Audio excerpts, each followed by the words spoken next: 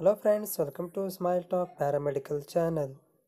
Friends, ನೀವೇನಾದರೂ ನಮ್ಮ ಚಾನಲ್ಗೆ ಹೊಸಬರಾಗಿದ್ದರೆ ಪ್ಲೀಸ್ ಸಬ್ಸ್ಕ್ರೈಬ್ ಮಾಡೋದನ್ನು ಮರಿಬೇಡಿ. ಸೊ ಎಂದಿನಂತೆ ನಾವು JNM ವಿದ್ಯಾರ್ಥಿಗಳಿಗೆ ಉಪಯುಕ್ತವಾಗುವಂತಹ ಮೈಕ್ರೋಬಯಾಲಜಿ ಸಬ್ಜೆಕ್ಟ್ದಲ್ಲಿ ಬರುವಂಥ ಟಾಪಿಕ್ಗಳ ಬಗ್ಗೆ ಒಂದಿಷ್ಟು ಮಾಹಿತಿಗಳನ್ನು ತಿಳಿದುಕೊಳ್ಳೋಣ ಕನ್ನಡದಲ್ಲಿ.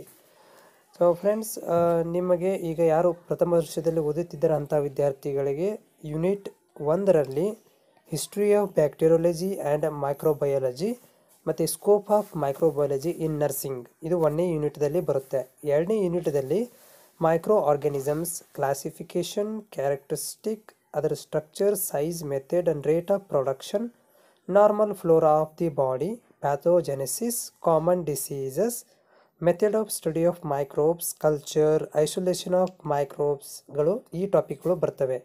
ಸೊ 3ನೇ ಯೂನಿಟ್ ಒಳಗಡೆ ಇನ್ಫೆಕ್ಷನ್ ಆ್ಯಂಡ್ ಇಟ್ಸ್ ಟ್ರಾನ್ಸ್ಮಿಷನ್ಸ್, ಅದರ ಒಳಗಡೆ source and types of infection, ನೋಸೋಕೊಮಿಯಲ್ infections, factors affecting growth of microbes, cycle of transmission of infection, portals of entry, exit, mode of transfer, reaction of the body infection, mechanism of resistance, collection of specimens. ಇಷ್ಟು ಟಾಪಿಕ್ಗಳು ನಿಮಗೆ 3rd unit ಒಳಗಡೆ ಬರುತ್ತೆ. So ಈ infection ಯಾವ ರೀತಿ ಆಗುತ್ತೆ, infection ಯಾವ ರೀತಿ ಕಂಟ್ರೋಲ್ ಮಾಡಬೇಕು, ಎಂಥ ಇನ್ಫೆಕ್ಷನ್ಸ್ಗಳು ಆಗ್ತವೆ ಅನ್ನೋದ್ರ ಬಗ್ಗೆ ಈ ಒಂದು 3rd ಯೂನಿಟಲ್ಲಿ ನಾವು ಸಂಕ್ಷಿಪ್ತವಾಗಿ ಸ್ಟಡಿ ಮಾಡ್ತೇವೆ. ಸೊ 4ನೇ ಯೂನಿಟ್ ಇಮ್ಯುನಿಟಿ.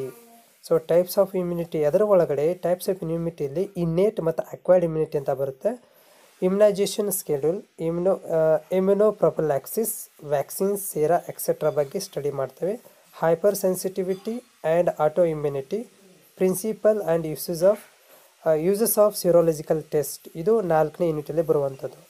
ಸೊ 5ನೇ ಯೂನಿಟ್ ಒಳಗಡೆ control and destruction of microbes, principle, method of microbial control, sterilization, disinfections, chemotherapy, antibiotics, pasteurization, medical and surgical asepsis, biosafety and waste management ಇದು 5ನೇ ಟಾಪಿಕ್ ಯೂನಿಟಲ್ಲಿ ಬರುವಂಥದ್ದು. So 6ನೇ unit ಒಳಗಡೆ practical microbiology ಬರುತ್ತೆ. So practical microbiology ಅಂದರೆ ನಮಗೆ instrumentation ತೋರಿಸಿ ನಿಮಗೆ explain ಮಾಡುವಂಥದ್ದು. ಮೈಕ್ರೋಸ್ಕೋಪ್, ಪಾರ್ಟ್ಸ್ ಇರ್ಬೋದು, ಯೂಸಸ್ ಮತ್ತು handling of microscope, caring of microscope, observation of staining procedure, preparation and examination of slides, smear preparation, identification of common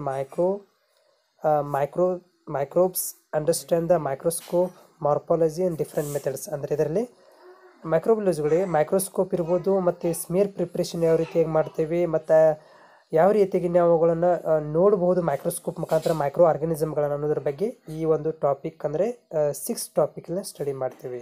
okay.